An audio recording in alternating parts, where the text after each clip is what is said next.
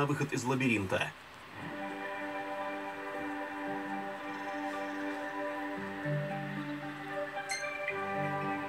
В 2002 году Крис Сойер выпустил Roller Coaster Tycoon 2, симулятор парка развлечений, где предусмотрительно разработал и редактор аттракционов.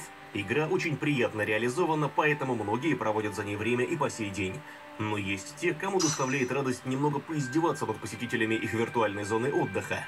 Игрок Rogue Leader 23 спроектировал карту под названием «Обычная прогулка по парку», целиком представляющую собой лабиринт.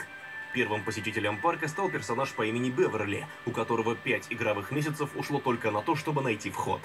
Знал бы он тогда, что его ждет дальше. Садист-архитектор запустил следом еще несколько сотен несчастных детей, которые более чем 250 лет безуспешно пытались найти выход из лабиринта смерти.